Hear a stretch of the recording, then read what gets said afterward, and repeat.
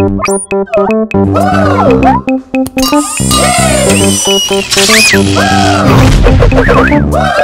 talking? It's Street Talk. My name is Trisha. My name is Dejong, and we will be your hosts for today's episode where we talk about total defense.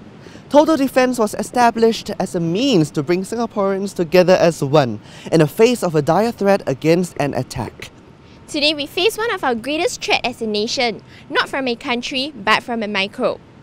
Not from an enemy that we can see, but from an enemy that we cannot see. An enemy that has crept up on us where our military preparedness is ineffective.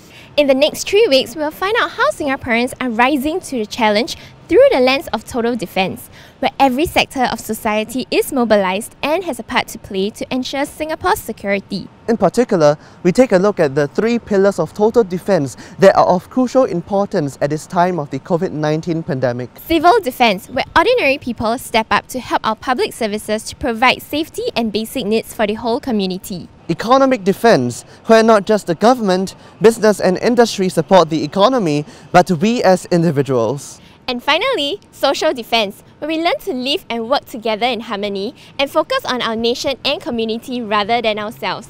Let's hit the streets! So what is social defense to you? I think it's different people from different races in different society and organisation coming together as one.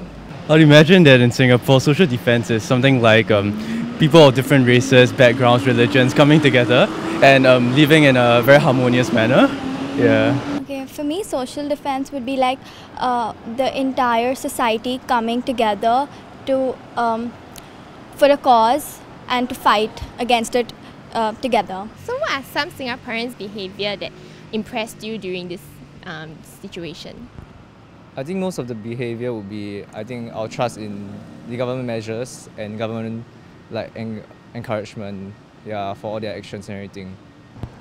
There are quite a lot of heartwarming gestures done by our fellow Singaporeans. So for one that I'm very impressed is, the neighbours, they place the hand sanitizers in the lifts in order for people in the lift to use it. So I think that is very heartwarming. I think one of the most prominent thing is that yesterday at 8 p.m, I didn't expect people to come out to their balconies and windows to actually clap and cheer for our healthcare workers. It was very heartwarming, and I actually saw a video. Someone came to the balcony and played Home on his using his violin, which is, I had goosebumps. So that was really nice to know and hear. Yeah, I think to add on to that, I think I saw a lot of positive things that Singaporeans has done for our food delivery drivers. One of it being some of them actually deliver food to them and actually say, oh, it's okay, you can have it. And I think for that, the moment that we show care and compassion to our food delivery drivers, which are working in this very hard condition right now, I think it's really heartwarming to see and hear as well. So what are some Singaporeans' behaviour which you think can be improved on, their behaviour wasn't so impressive?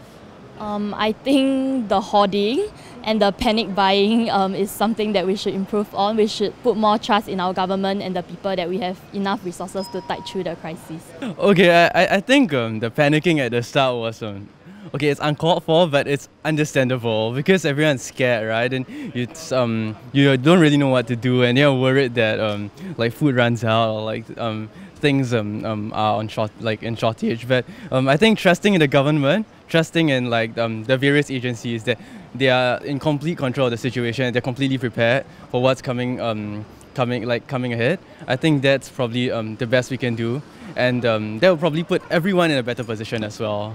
Okay, to start with, I think when it just happened, Singapore controlled it really well. The cases went down in the start, but after a while, I think they got a little casual about it, and so now it's again increasing. So I think it could have been more constant if it had been taken more seriously. On a scale of 1 to 10, 1 being the worst and 10 being the best, how will you rate Singapore's performance during this COVID-19 pandemic? I mean, it sounds like it's politically correct, but I think it's a 10, I don't know, I feel like they're doing a great job. Okay, we should be social distancing right now actually, but yeah, I think it's wonderful that, I think that we had the first case quite a while ago, but we are still having everything under control. it looks like the social distancing measures we should be practicing now, but are kind of working. And I think the whole thing about rationing of masks, like PM Lee's address to the nation about like not panicking, and then the government's updates on like I think WhatsApp or something. Like they're always very transparent and about how the cases are linked. I think it really helps in letting the public understand what's going on, which probably is the most important part right now.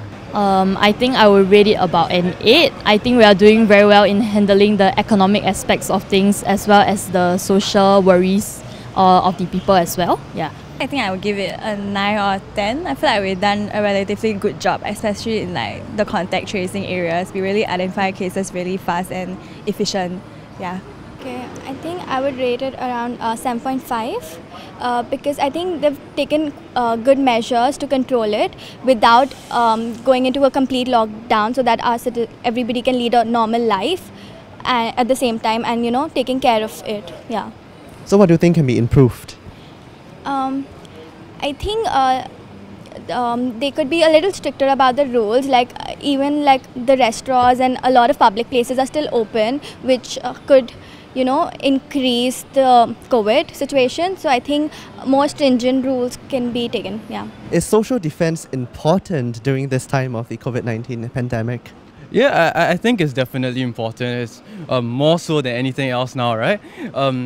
Especially given a situation like that, if Singaporeans can band together to really fight this virus, I think there's like it would really prepare us not only for the future, but many other like challenges that may arise, like non like virus, like but other kinds of issues that may have come about. I don't know. Yeah. So do you think social defense is important to Singapore during this situation?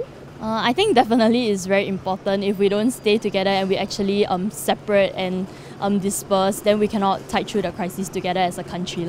I think every resident of Singapore has a part to play for social defense. Government can apply policies to a point, but after that it's the responsibility of people staying in Singapore to act accordingly and to control the situation. Yeah. 肯定是重要的啦，社会防卫就最好是照顾别人，也就好像照顾我们自己一样了。 Thanks for tuning in to this special episode of Street Talk. With the current COVID-19 situation, it is a reminder of how total defense is important in Singapore, and we really wanted to spend some time to talk about the different pillars that are relevant to the current situation. Please like and share this video with your family and friends to remind them about the importance of total defense. Do remember to subscribe to our channel and watch our other videos. This is Street Talk. Stop talking already. Bye!